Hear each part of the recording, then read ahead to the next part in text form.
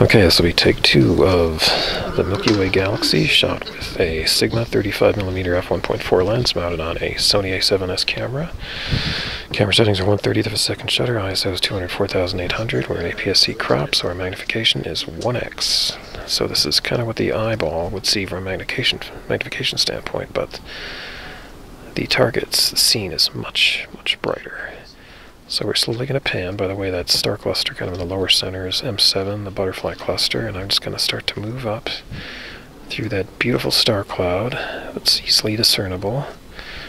That would be in the constellation Sagittarius. In fact, you can sort of make out the teapot on the lower center. There goes a nice big shooting star. Thank you very much. And we'll just move along the Milky Way up towards the, highest point in the sky that it reaches right now. That will take us into the constellation Aquila at some point, which we should be entering now. Brightest star in the center, that's the star Altair in the constellation Aquila. You can see the Milky Way stays kind of in the middle of the field. We'll keep moving and eventually end up in the constellation Cygnus, which we're coming into now.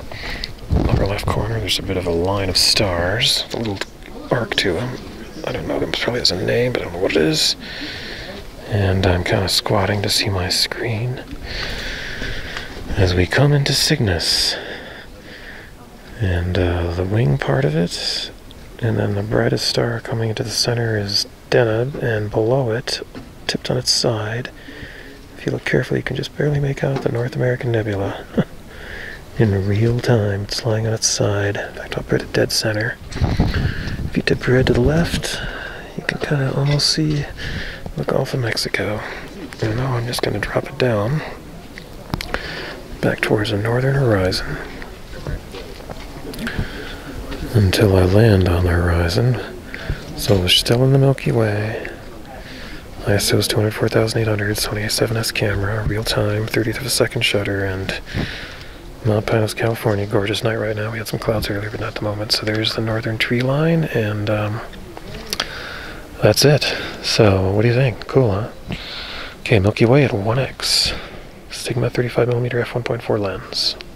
That's a wrap.